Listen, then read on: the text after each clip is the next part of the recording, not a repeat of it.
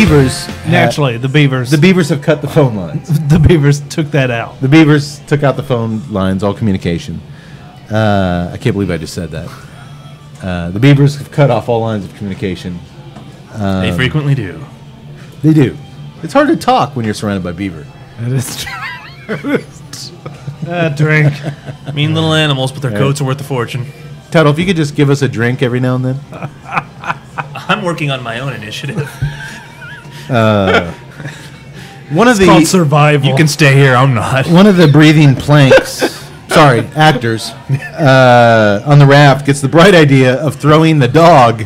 Oh my God! And hang on. That was hilarious. I will say this: This is breaking news. Zombeavers tweeted us back. Zombeavers tweeted us back. Oh God! That's a question for the boss man at Jordan Rubin, The director. the director. What was your question again? That was so long Whether ago. the dick pics were Whose dicks were in the dick pic? yeah, whether they were real dicks. Did she tag him on that? Yes, she did. At Jordan Rubin. Maybe we'll hear back from Jordan Rubin about the dick pics. This could not have been a better movie for our 10th episode. It's getting better by the minute. And yet you've been decrying its value all evening. Well, so one of the 34-year-old college kid, Sam, I believe. Sam is his name? Yes. He decides, I'm going to throw the dog into the water to distract the people. No, that's the one thing I liked about the movie.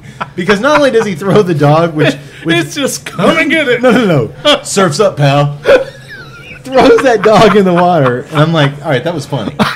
He gave that dog a legitimate swamp toss. He swamp tossed that dog right in the middle with no hesitation. And it wasn't like they had this big thing like it's us with the dog, like this. No, he was like, fuck this shit. I don't. Surf's up, buddy. That was awesome. Yeah. Well, it was.